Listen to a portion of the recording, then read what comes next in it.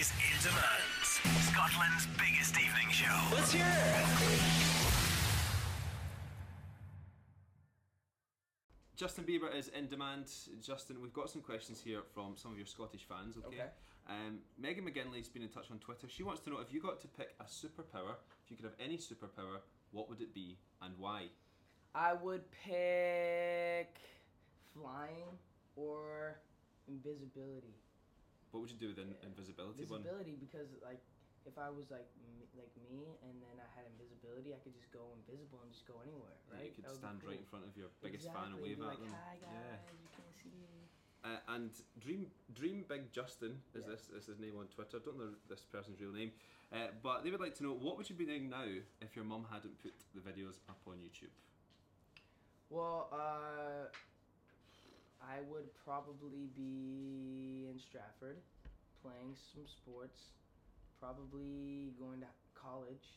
No, probably not. I probably wouldn't have been able to afford college, and I wasn't smart enough to get one of those. What are they called? Degree? See, I don't even know what a degree is. That's how stupid I am. No, I'm just kidding. How do you spell degree? Degree. DEGREE. Yes, gold star for Justin Bieber. Yes, nice one. I am a genius. Next question comes from Nikki Somerville. Obviously, One Direction. You're not collaborating on their album, but she would like to know, if you would collaborate with any other British artist, who would it be? I don't know, maybe like Ed Sheeran. Mm-hmm. I like him. I just downloaded his album recently. I think he's pretty good. Yeah, he's So really Ed Sheeran's up there. Everyone wants to work with Ed Sheeran. Yeah, he's And you've got a pretty good relationship with One Direction. You've spent time hanging out with the guys. Are you good friends now? You and the One Direction boys? Yeah.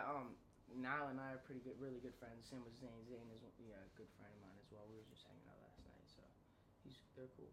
I'd imagine that'd be pretty carnage when you boys get together. Must be quite crazy. Yeah, we get crazy. Yeah, we're pretty rambunctious.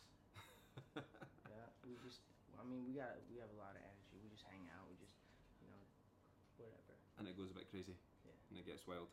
Now, there's one question that all your Scottish fans want to know. Obviously, on this tour, you can't make it to Scotland.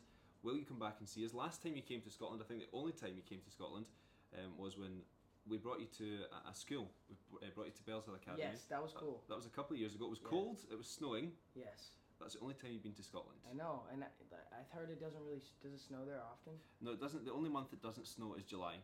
Really? Yep. Every other month it snows. Oh. Yep. Mm. So it snows often. Yeah, and like the guy that's in charge of Scotland is a Yeti.